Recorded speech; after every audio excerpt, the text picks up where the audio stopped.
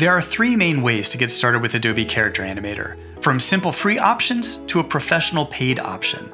In this overview, we'll walk through all three so you have a better sense of what solution might work best for you and your project's needs. Animate from Audio is a free quick action from Adobe Express. It's completely browser-based, so there's no large app to download, and you can access it on just about any device, including desktops, laptops, tablets, and mobile devices. You can select from over 150 unique pre-made characters, move and resize your character, and add a pre-made or custom background image. When you press record, you'll get a short countdown and then can speak for up to 2 minutes. When you're done, your audio is processed in the cloud to generate a unique animation sequence for your chosen character, including mouth lip sync, head and eye movements, and arm movements. You'll get a video preview, which you can then download or open in Adobe Express for more options. Animate from Audio is without a doubt the quickest and easiest way to get started with simple animations. If you're looking to just make a quick social media post or project for school, you can make a custom animation in just a few minutes. If you're looking for a little more control over your character, but still want a free option, Character Animator Starter Mode is your best bet. You can download Starter Mode for free on the Adobe website for Mac or Windows. On the home screen, Starter Mode has a ton of free pre-made puppets you can use, or you can click the See More button for additional options, or you can click Import Puppet to import any customized puppet files. After you've selected a puppet, you can drag them to reposition them, click on the screen dimensions icon to change to different orientations, or click the background icon to choose a pre-made background or add your own. Starter Mode uses performance capture using your mic and webcam to record your voice as well as your face and eye movements. As you talk, move your head, and look around, your character will do the same.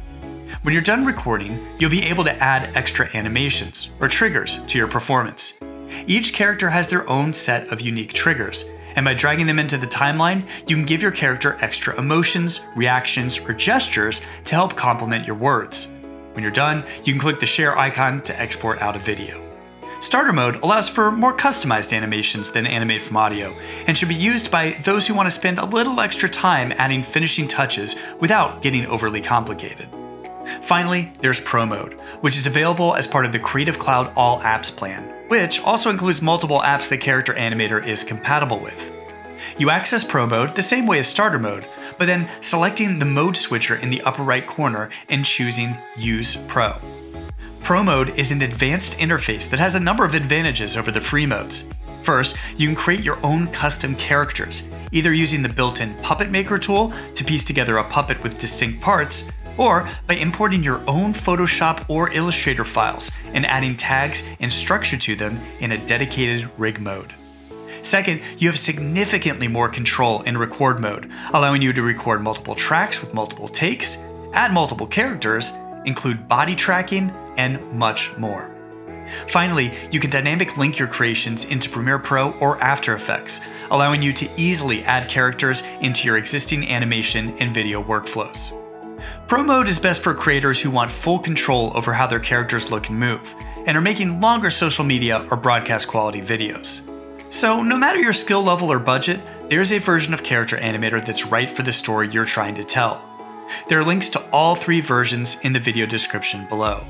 Thanks for watching, and have fun animating.